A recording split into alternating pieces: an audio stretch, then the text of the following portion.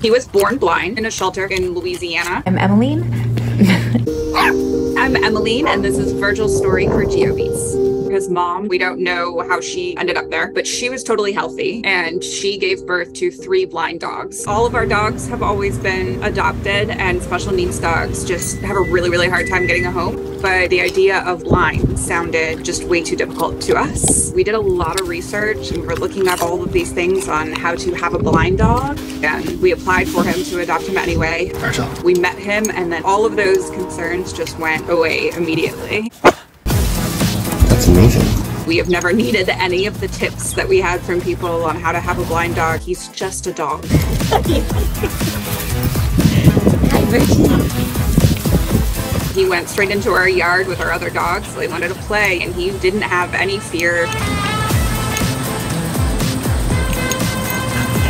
We tried to carry him up the stairs, and he was like, put me down, I can do it myself. He's 3 now. We always joke that he doesn't act any different than he did at 3 months. Everyone who meets him around our neighborhood, we have to remind people that he's blind because they have no idea, and they usually don't believe us. And they say, he must be able to see shadows or something. He can't see anything at all. Virgil? He was born without his retinas attached, so it's always been pure black for him. Virgil. Happy birthday, buddy. And you would be amazed at how well he gets around. Oh, he's giving her kisses. He knows exactly where all the furniture is and just hops on and off like he owns the place. We always have to remind people you can't just put things down where you left them. We will have like guests come and they'll leave their chair out instead of pushing it in at the dinner table. And he's like, why did I just walk into a chair? If you take him on a walk, he leads the way. He thinks he needs to be out front showing our other dogs how to do it, even though he can't see what's in front of him. Hi. I take him on hikes, and nobody would ever think that you could do that with a blind dog. He's usually wearing a shirt for practical reasons. Roll over.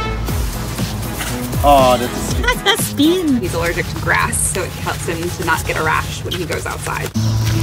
Virgil taught me to understand human disability better. There are so many people out there living with various disabilities that it's just the only life they've known, that it's just their life, and they are not lesser because of it. Hi, baby. People with disabilities, dogs with disabilities can do literally anything. I'm gonna try to eat it like a monkey. This is our foster, Elijah. He's deaf and blind. Because Virgil was so important to us, we decided that the best thing we could do to pay everything back was to foster for special needs dogs. Virgil? I never think of Virgil as a blind dog anymore. I love him, and he's my favorite thing in the world.